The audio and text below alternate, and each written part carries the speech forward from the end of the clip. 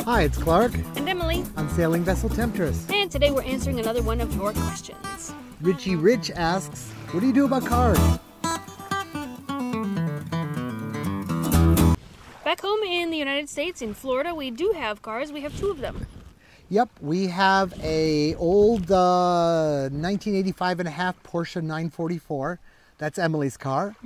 And I switched from that to an old man's car a few years ago. I realized that a great deal can be had if you can fix them on a S-Class Mercedes. The W220 is the one I went with. I think it's the last of the good ones. So I have an S500 that I drive, or we drive, when we want something bigger. So we're going to keep the Mercedes because it's nice to have a car when you come home. But if anybody wants a Porsche 944, there's one for sale in Florida. It's a fun car. It's an old car, but it's fun and it's still in pretty decent condition. Yep, except for the paint because it's been in Florida for a while. No rust, but it's any color you want it to be. So that's what we do for cars back home. Out here, our car is a 12-foot aluminum dinghy, which will upgrade to we'll get a new car, a new dinghy before we go out a little bit farther. But this dinghy is 60 years old.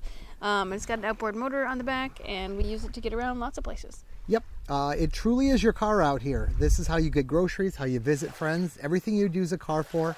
And the yacht kind of becomes your house once you anchor her someplace. You don't move it around to get stuff because, well, it's awfully big and there's a lot of places it just can't go. You can't take the yacht to the beach. It won't fit.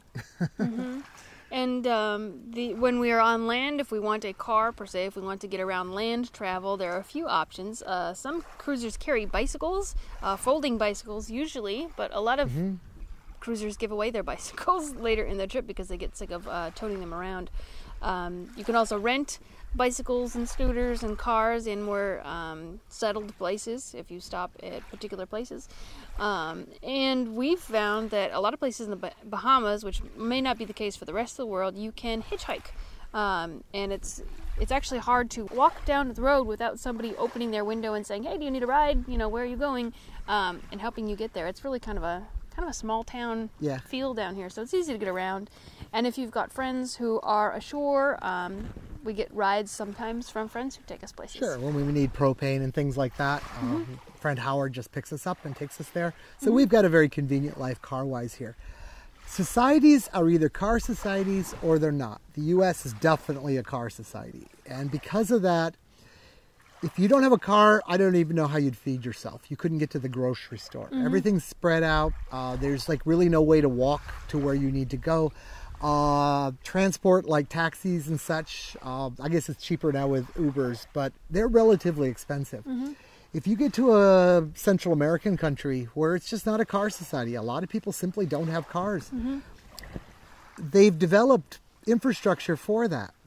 So there are taxis that are reasonably priced. There are things called colectivos, and it's just a guy with a van, and you hop in the van for a nominal price, just a few bucks, and he basically takes you anywhere you'd want to go, right to where you want to go. There's buses. There are chicken buses, we call them, which are like old American school buses that no longer probably pass safety inspection, and they got down there. They're no safer now, but they're well decorated.